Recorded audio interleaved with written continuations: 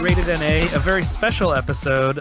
We have an interview with Milana Vayntrub today from San Diego Comic-Con. She's back for round two, and the first time she was on was just about, I think, 4 or 6 weeks ago. But for our new listeners, if you guys want to find us, you can find us on Twitter, and it's @NerdAppropriate. You can go to our Facebook page, which is /NerdAppropriate, or you can subscribe. There's going to be a button to subscribe to our show. We've been doing it for about almost 5 years now. We love running around and talking to people, and Milana is a blast. Yeah, and we've got a lot of interviews coming or out already, depending on when you're listening to this, and that includes the authors of this sci-fi series, The Expanse, Bryan Cranston from Supermansion, the new series, and then, of course, Breaking Bad and many other things, and Anne Foley, who is a costume designer for Agents of S.H.I.E.L.D. Which is pretty exciting, so a lot of fun SDCC stuff coming your way. Plus a ton of other things that we've already talked about, and then all the usual things we do, so check it out. We talk about crap every week. It's what we do. We do. So Milana, you reached out to Milana and found out she was going to be at SDCC, right? Yeah, so they were there doing a signing for Other Space, and I believe the cast was only there for about a day, but this was sort of a in my mind at least, a sleeper hit. Revolves around it's a comedic take on a crew of misfits exploring the galaxy and going on adventures and having fun. It's on Yahoo Screen, and we had Milana on, like I said earlier, I don't know, a couple episodes back, and she was hilarious and tons of fun. And it turns out she was going to be in San Diego Comic-Con.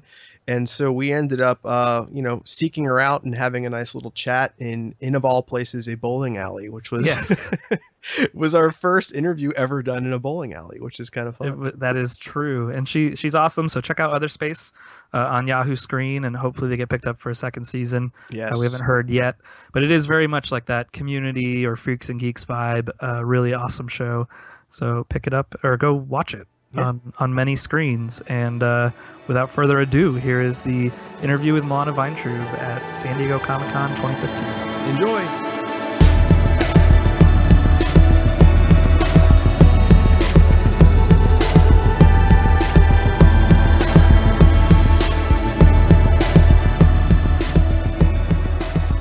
So we're at San Diego Comic-Con, and this is actually our first interview we've ever done in a bowling alley. It's true. Mm-hmm. Not just any bowling alley. Yeah, so we're back with Milana Vayntrub, who's here for round two at San Diego Comic-Con. You were just on like 6 weeks ago on the show, something like that?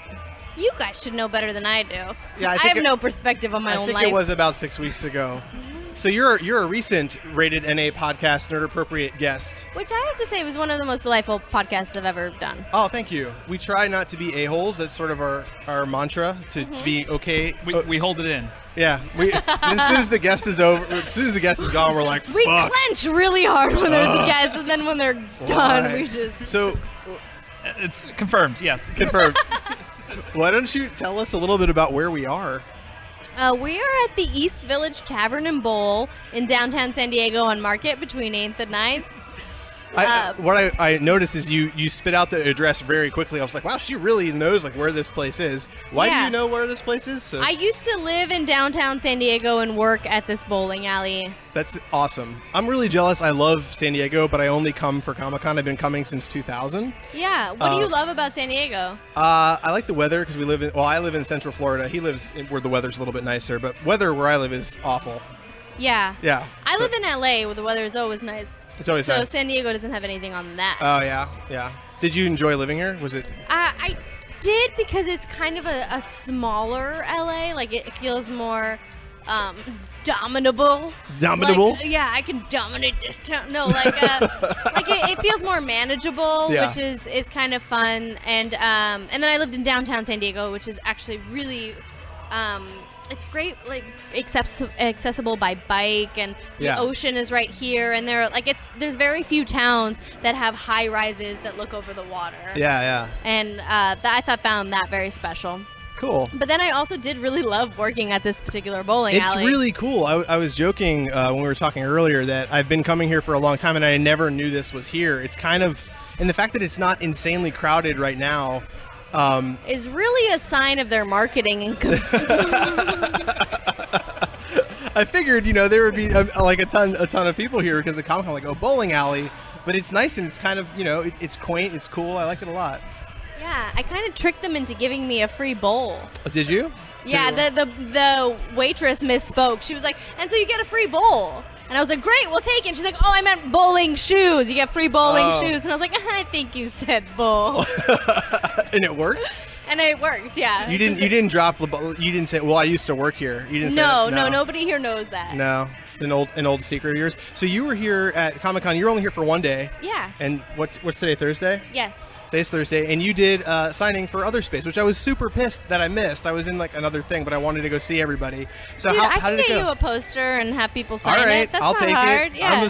I'm a huge fan of the show. I think it's hilarious and awesome. So yeah. yeah. I'm glad you like it. Yeah. We tell everybody about it. We like it. We do. I figured I'd give you the mic. Way to contribute. Yeah. No, for real. And so was everybody here from the show, or almost everybody? Yeah, almost everyone. Yeah. There were some people who couldn't make it because of like scheduling and other priorities, Yeah, which yeah. I spit on. What could be more important? I know. What's than more Comic-Con? important than signing? Did you have a good turnout and stuff? A lot of people? Yeah, we had a great turnout, and everyone is super nice. I mean, there's nothing not to like about it. Yeah. There's nothing not to like. I mean, if you can imagine people standing in line, like gracious, kind people who have seen your work and been like, I like the thing you do. It's got to be And kind then of surreal. Yeah, it's so bizarre. So Yeah. it's out of this world. And then you get to meet them Mhm. and then shake their hand and take photos with them and make them happy Yeah. because because I'm a fucking idiot and I took a photo with this person Yeah. and that means something to them. Yeah. It's bizarre. It's beyond, you know. No, that's really cool. I mean, to get recognition for what you do and to have people line up to have you sign stuff is just got to feel unbelievable. So that's really cool. It's really nice. Any word on season 2 yet? As a fan, off the record. We're completely Off on the record. I that mean, we're I think you're recording this. I right? am recording this, so Yeah. don't say anything if you don't know. So I don't know. you don't know. And it kills me. I And know. I like the whole cast has been really struggling with it because we all really love the show and want to Yeah. keep doing it, obviously. And so we're like, oh, okay, Chicago Comic-Con. We'll know it's Chicago Comic-Con. And then we get to Chicago Comic-Con, and they're like, hey, yeah, we still don't know. So if people ask, just say you don't know. Yeah. And then it's like, okay, well, the big Comic-Con, the San Diego Comic-Con, that's when they're going to announce it. And then we get here today, and they're like, okay, so if people ask, just still say you don't know. It's a good sign that they're sending you out to sign stuff, though. I mean, the fact that the fact that they're not like brushing you under the rug is probably a pretty good sign that they actually want you. Yeah, to, they're not embarrassed of right. the show. Yeah. Yeah, I mean, it is a pretty highly critically acclaimed show of Yeah. theirs. Yeah. It's hilarious. It did well for them. I just don't know, there's so many factors in, like, do you as a company, like as a business, and it's also Yahoo, which is a tech company. Yeah. Do you as a tech company want to invest Uh-huh. more money in this, like, silly entertainment workspace comedy show? Right. I don't really, who knows where their priorities lie. Right. I don't. Yeah. Well, I mean, at least seems like genre shows, science fiction shows are very popular right now. So that definitely helps. That definitely helps the show and helps the situation. So, what are you doing in the meantime? I see you're doing lots of stand up and stuff currently. How's that all going? Yeah, that's been really fun. I mean, fun and hard. I haven't been doing stand-up that long. Yeah. And it just is the kind of thing that you need to fail at a bunch to get better, and that almost makes me feel better about it. That Yeah. like every time I don't have a joke that goes well, I'm like, oh, okay, well this is the growing pains. This means Right. I'm getting better. Yeah. So that's been really cool. And I'm doing lots of like tiny shows in Chinatown with 9 people in the audience and not telling people about them. No, that's and, awesome though. I mean, it's all a learning experience. I was a teacher for a while, and I remember I like to get up and talk, and it's one of the reasons why we do the podcast. So I would tell a terrible like teacher dad joke first period and improve it as the day went on. By seventh period, I'm like I was killing with that joke. Yeah. And I was hoping that the students wouldn't talk to each other and be like, "Oh, Sevilla said that joke first period. What an asshole!" But like I was totally working on my material, and then I might go on the podcast and say the same joke, in a week. So We don't like Oh, you're No, they don't. you're poor first period. Oh, I know. students. I don't even know. I don't think they learned. I taught for like 6.5 years. I don't think any of my first period students, which is like hundreds of kids, learned a fucking thing. Yeah, no, you were too hungover. I wasn't even hungover. It was the fact that I was up at like Not true. 5:30 in the morning, and I was just like pounding caffeine and like sleepy and angry, and like I would just get up there and just hey, let's learn some history and just make stuff up. Hi, this is Matt. Hey, Matt. Do you feel like improv kind of gives you that shield of like the family, like you're all together in it? So when you're doing stand-up, it's like, hey, this is just me. Because I played music for a long time, and that with a band always felt great. With like a guitar in front of me, it was great, like no problems. But the moment it was just like me and a microphone in a room, I'd be scared shitless. There's no way I'd know what to do with it. Yeah, I think maybe improv, doing a lot of improv, like doing like 5 shows a week or however many shows you're doing, it kind of gives you the idea that like not every show is sacred, like not every show is make it or break it. And that I think is healthy for the subconscious to just go in there and be like, this is my learning experience, this is my time to play. Right. And that ultimately I think makes you better at it. Mm-hmm. And then also just like riffing and having the confidence that like whatever it is that my brain formulates into words that come out as sounds is gonna be okay. Yeah. You know, I do think it gives me a little bit of confidence. Yeah, absolutely. But not to say that I don't like often tell a joke and I'm like, what the fuck was I know. that? That's None of those words came out in order. Yeah. There's like a whole thing with the podcast where when we have guests on and I'll say something that either I thought was funny or I don't even know where it came from, and then I'm like, later on I get the grace of like being able to edit it so I can be like, didn't say that piece of shit, and like remove it from the podcast. But every once in a while I'm like, what the hell did I say? Like, did they think? And then you go in that weird spiral of like, did they hear me and process that dumbass thing that came out of my mouth? So I feel like in a stage setting it would be, I don't know. I'm basically admitting that I am terrified to get on stage with a microphone and say anything. The thing to find solace in is to know that like nobody is actually thinking about what you said for as long as you're thinking about what you said. Yeah, no, that's true. So you can forgive yourself and move on, and then what helps is just to try to do another show, like try to do another podcast, and then think about all of the regrets you have in that one. Yeah, I like that we're just passing a mic back and forth, by the way, and Ash is just holding it over here. Well, I'm selfish. Oh, boy. I'm a terrible person. But I was going to ask, so you're saying that people don't hang on every word that I say as much as I think they should? Yeah. I mean, I hope that doesn't break your heart. I guess it's fine. So have you been coming to Comic-Con for long, or is this like because you lived in San Diego? Yeah. This is my 4th Comic-Con. Oh, awesome. I have a very long kind of... It's kind of a beautiful thing for me, actually, Comic-Con. Do you guys want to hear the long story of it? Please do. Okay, so the first time I went to Comic-Con was maybe, I don't know, like 6 or 7 years ago. I was living in San Diego in college, very broke, working at this bowling alley. And I saw this thing on Craigslist that for $50 you go to Comic-Con and you do a promotion for a film, and I had no idea what that meant. So I showed up along with 90 other people. Oh boy. And it was a promotion for the movie District 9. Oh, okay. And I think I was actually at Comic-Con that year. Yeah, and it was a really cool thing where we all were all like 90 or 100, however many of us there were, wore white hazmat suits and bombarded Comic-Con and passed out flyers as fast as we can because we knew that we were going to get kicked out. Oh, so you rushed in without passes or anything? No, we had passes. Oh, okay. But still, like, something about that illegal promotion wasn't, like, approved by Comic-Con, and so we all got kicked out very fast. Yeah. Some of us were sneaky enough to, like, hide our badges and not get them taken away when they asked for them. That was me. Yeah. And, Good thinking. So that was my first experience with Comic-Con, was just walking around frantically passing out pieces of paper, you know, not really soaking it in at all. The second time I was here, I was working as an intern for this show called Legend of Neil, which is a web series that is brilliant. If you guys have seen it.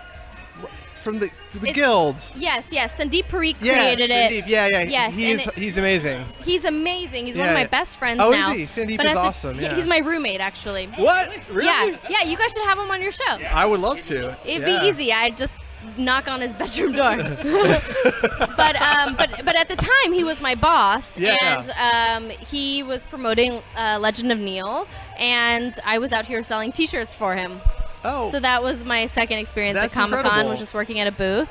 And then the third time I was out here was when I had my YouTube channel, and I was doing interviews for the channel, and we interviewed this show called Once Upon a Time, and got. Yeah, I think it's on ABC. Yeah. And we asked some inappropriate questions and got kicked off the red carpet. Did you really? Yeah. That video's online. Awesome. And I honestly couldn't have asked for a better button for the video. That is awesome. I mean, that's like everyone's dream to have a video that goes viral in that way. So that's really cool. For like the right thing, it feels like too. Do you remember any of the inappropriate questions or no? Yeah, and I wouldn't say it went viral. But we did get kicked off for asking. I shouldn't say who it is, just out of respect to her. Yeah. But we did ask this actress with an accent to speak normally. Like, can you just speak American? Can you just, like, did you really? Yeah, like our audience won't understand what you're saying if you could just speak American. That is amazing. And so she called over her publicist, and her publicist kicked us off the carpet. Didn't want to have any fun with that at all. No. And this is like, they had no context that you guys were comedians or that you're... They should have. Our channel was called Live Prude Girl. Right. Like, I mean, when I don't know why they were taking us so seriously, but honestly, I'm very happy that they did, because I think the video turned out great for that reason. That's amazing. And then the other thing is, I did this werewolf video where I walked around in full werewolf prosthetics at Comic-Con. Why have I not seen these? This is hilarious. I don't know. You're not paying close enough attention. I know, right? Jeez. So that was my third time at Comic-Con, and now I'm here doing a signing, and it's just been like cool... Yeah, that's really... Because you've had a little bit of everything, sort of like the, on the street, and then you're there, as press, and now you're here signing stuff, which is awesome. Yeah, and so next time I'll just be the president of Comic-Con. Yeah. Is there a president? I think so. Confirmed, yes. Maybe a prime minister of Comic-Con? So... You ask people to speak in their normal accents. What's your Russian? Can you speak in Russian still? Can you still speak Russian? Yeah, I can speak Russian fluently. Did you? No, I did. In Other Space, I spoke in Russian. Yeah, in Other Space you did. That's right. Yeah. So if you want to hear it, you got to go watch the show on Yahoo Screen. Yeah, that's good. No, go to Yahoo Screen and watch for some Russian. Awesome. Well, thank you so much. This has been so much fun. This has been really fun for me, too. Yeah, it's been a good time. And we'll have you back on in the near future, hopefully, to talk about Season 2 of Other Space. I hope so. And other fun stuff. So, Milana Vayntrub, where can people find you on Twitter? Mint Milana. On Twitter? Yeah. Anywhere else?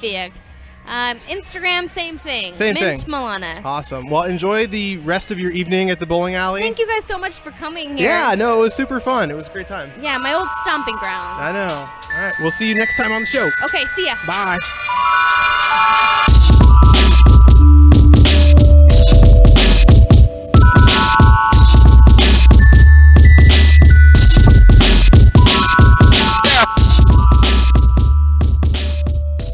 All right, guys, thank you so much for listening to our interview with Milana Vayntrub from San Diego Comic-Con. We have lots of San Diego Comic-Con goodness coming your way, so make sure you subscribe, and it'll be transported magically into your feed, and you won't have to do anything. It's just like getting free prizes. You can subscribe to us on Twitter. Well, you can't really subscribe to us on Twitter, but you can follow us on Twitter, and it's at NerdAppropriate on Twitter. You can go to our Facebook page, and that's /NerdAppropriate, and click the old subscribe button, and you'll get all of our stuff for free.